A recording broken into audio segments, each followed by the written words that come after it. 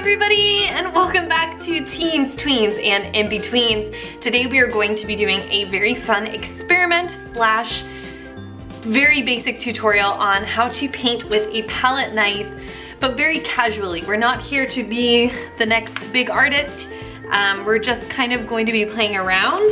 And the reason why we're doing this video is actually to see how to use a palette knife, because you can also use, it's very hard to see here, but you can also use a plastic knife. Now you cannot use a metal knife. The big difference between this and a metal knife is this is very flexible. Again, I'm not sure how well you can see, but palette knives, specifically the one I like to use, which is gonna be like this one, or this one, this nice long one, is very flexible. It's not super flexible.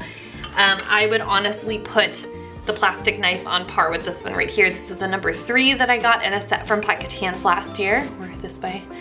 And the other thing that you can use is a spoon. I've actually seen numerous tutorials now using a plastic spoon as a palette knife. And so we're gonna be doing that today. I've got my canvas here. This is a US Art Supply Liberty Series quality canvas panel. This I think is called a canvas board. This one is very small. I think it's 6 by 6. Very easy. We use these a lot for our paint and sip programs because they're pretty easy to get a hold of, and they're also relatively inexpensive. I also like the panels or the flat ones versus the other kind, the ones that are wooden framed and super nice and stretched. I just prefer working on a harder surface. So we're gonna be using that today. Now normally you would want to do something like a layer of gesso on top. However, we're going simple here. We're not going crazy. The whole theme behind a lot of these videos is working with stuff that you might have already in your house. I know for me, I grew up in a household where my mom had a million colors of acrylic paint all the time. Her biggest hobby was pretty much working on dollhouses, and that required a lot of paint. And you know, sometimes she'd buy a color of paint and use it for one project and never use it again. So I know she's watching this video. Hi, Mom. She definitely recalls me stealing her paints. Sometimes she'd get them back and sometimes they would disappear. But today we've got a couple of different colors. We've got the Anita's All-Purpose Acrylic from Hobby Lobby Craft Paint. This is in a nice purple color. We also have an acrylic paint by Sargent Art. This is a black. We've got another one of those in, oh sorry, this one is True Flow Acrylic. So this is actually flow acrylic, but again, it'll be fine. We're not going fancy here. These would be typically used for more like acrylic pouring. If I remember correctly, I got all of these at Packetans when they were closing, so it's probably just a pretty big array, except this one from Hobby Lobby. We have this lovely one here. This is the same brand as the purple in a pink color.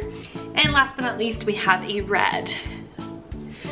What we're going for today is an abstract piece. We're not going for anything very specific because we're just kind of going to roll with it. I want to show you guys the different textures and things you can do. And we're actually going to try and use our knife for the majority of this. So we've got our plastic knife, and the first thing we obviously need to do is get ourselves some paint. Make sure you shake your paints up nice and good. Ugh, paint gross, crispies. We don't need a lot here because we are only doing a 6 by 6. I know I have a tendency to get myself way too much paint. My brother was always really good at that. I know my mom's watching this. I'm sure that she is going to recall my brother's inability to get the correct amount of paint. And then we're gonna put our blacks and whites way over here, because I don't want to get those two mixed in. I have shaken these already, but I don't know. I feel like I always shake them before I pour them anyway. Now the white is a pour acrylic, so it is going to be thinned out. Though I don't think you guys can see it. I can definitely see it. Oh, that's a nice red. Okay, so we've got our paint palette. We're just gonna put it up here. Actually, let's put it, I want you guys to be able to see it. So I'll paint like this. Does that work? That's fine. All right, so The first thing I'm going to do is I'm actually gonna scoop with my spoon some of the black. I should have just poured it on. And see, the thing with the palette knife and also with the spoon, though the spoon you can do a lot of texturing with, is that it makes it like, I don't know, it makes it really kind of fun to blend in. Rather than a paintbrush where it's very smooth, I feel that a palette knife, and this plastic knife actually is giving me the exact same feel. The palette knife and the plastic knife just give a really cool texture. When you're painting with a brush, you can end up with brush strokes, you can end up with all sorts of things. Oh, I needed a glass of water. You know what? No, we're just gonna run with it actually, because I think that'll be really cool. So we're gonna take our purple next, and again, I'm just scooping it and pouring it on, and you're gonna see some color bleed, and that's okay. I really like the color bleed. I think it makes it again because we're going for abstract. Now, one cool thing you can see here is when I pick up the knife and I move it, I'm able to do some really cool texturing. So I'll bring it up to the camera. You see the texture? So we can do almost like waves. It's very nice. I do want some more purple at the top here. Oops, we totally spilled, but that's okay because we're on a paper bag.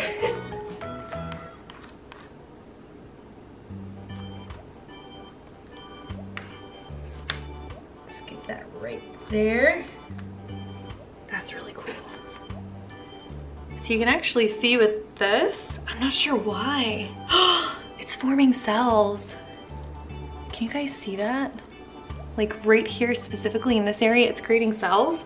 We're not gonna touch that anymore because that's very fun. All right, so now we're gonna move up. We're gonna move up to our red.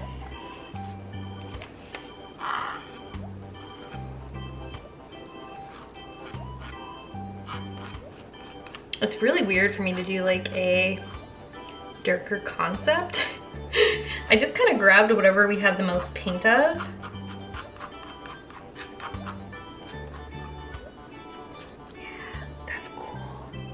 That's so cool. All right, I'm gonna go rinse this off and then we're gonna use the pink and the white. Rinse both of these off actually. So let's pick this up and see, do we have any more cells? Guys, this looks so cool. I think it's because they're different types of acrylic. It's almost like the red looks like it's floating compared to the black and the purple. So now it's gonna be the really cool part because we're gonna transition from the very dark colors into the lights. We're gonna be doing that using the red as our base. I'm just gonna get a whole bunch of this pink. And honestly guys, I would recommend if you do this, that you just go ahead and pour it on or squeeze it on. I think it'll be easier.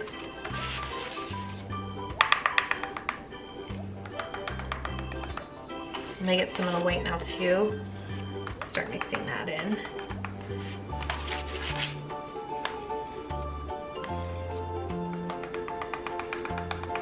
And again, we're gonna use the knife to kind of blend it. We're gonna kind of push it together. With a brush, you don't really have this option. Your options are really to just blend it in, kind of mix it in together. Oh, that's neat. Yeah, that red is really just kind of like sitting. Now with a palette knife, you can just use it in one direction, or you can flip it over like we're about to do here and blend in our lighter. Actually, I'm gonna use my spoon now.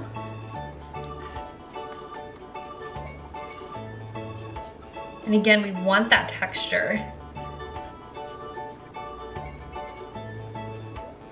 Now this is going to take quite a long time to dry because it is thick. When you're doing painting like this, it is definitely going to be on the thicker side because it's got that really neat texture. And now what I'm going to show you is the thing that I'm most excited to talk about, which is the texture with the spoon. So we're going to get our spoon all nice and wet. gonna go down here. We're gonna tap it.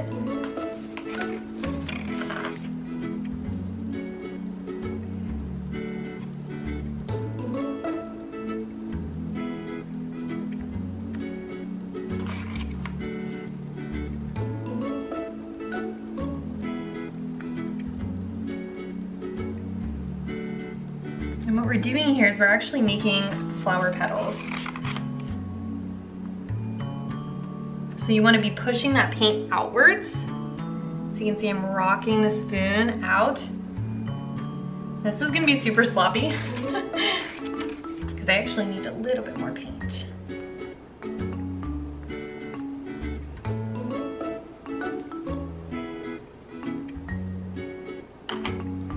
So let me show you guys the texture. So we're actually not really getting a flower here, but that's okay because the idea isn't to really show you. Again, I only have a couple of paint colors here. It'd be better with like a bright yellow. But we're going abstract, and you can see pushing out there. That's a little bit better. Pushing out is making another different texture, and actually, wow, there's all kinds happening in this painting. There's so much going on with the texture. It's so pretty. And honestly, I've done a number of acrylic pours and it looks like an acrylic pour. Like that's how these colors are blending, but it shouldn't be an acrylic pour texture because we we only have one actual flow acrylic. All right, we're gonna blend that back down in. Actually, let's keep bringing this down. We wanna blend it even into that dark purple. There we go, that's it. And here's the thing. So I don't like this flower, right? So what we're gonna do, we're just gonna blend it out. That's the thing that I love about painting, is that you can make imperfections and you can just get rid of them. So again, I'm flipping my palette knife over to get more of that lighter color that I had earlier. And then we're pushing it down. Now I'm very obsessive compulsive, so I like to go through and kind of press in a line, scrape it down in a line. And if I see a big glob of paint, I will try and spread that out a little bit more. I don't like that that dark spot is there, so we just erase it. And that's it. It's very simple. Now again, you can do this with a palette knife. You can also use this palette knife right here to do petals. This in my set is the number 2. It's very round. The only thing is it's very stiff. Unlike a plastic spoon, of course, it's gonna have a little bit more give to it because of the handle, but this one's not so much. But again, for making flowers, using one of those, you can do that. If you wanna do smaller petals, you can use just the tip of a palette knife. So you can see these guys. Yeah, let me put my hand over here. You can see them. They have a pretty nice tip too for a flower petal. And you can get real fancy. I'm not gonna do it on my painting because it'll mess it up now. But you can use the side of the palette knife to do trees and all sorts of things. And if you guys are fans of Bob Ross, I know I'm a fan of Bob Ross. I grew up watching a lot of Bob Ross. I'm a fan of Bob Ross. I definitely have been more into him in the last couple years than I have in the past, even though I was born in the 90s. We didn't really do Bob Ross, but if you watch his tutorials, he teaches you how to use the palette knife to do all sorts of things. This is just to kind of give you a feel for if this might be something you want to have. The spoon and the knife are a really great way to kind of get that feeling of, do I want to paint with the texture? Do I want to paint more so with pushing the paint, so to speak, over brushing it in and smoothing it out? Or is that not really for me? So if you do want to try palette knives, I would recommend this. You can also use a fork for a really good texture as well. I, again, personally prefer this right here. I think this looks really cool. And I think it's gonna look awesome dry. I don't know how much the camera is doing it justice, but like, oh, what I wanna do with this piece is, after it dries, which is probably gonna take a while because some of the paint's pretty thick, I'd like to do a silhouette, some sort of like black tree or something right here where the roots start here and then they go up to here to make a really cool tree. I don't know, let me know your thoughts. Let me know what you want me to add and maybe I will do it and post a picture on social media for you. But if you guys enjoyed this, do give it a thumbs up. Make sure that you are subscribed to our YouTube channel. Turn on your post bell notifications and leave us a comment down below or on our Facebook. And we will see you guys very soon. Have an awesome weekend. Bye guys.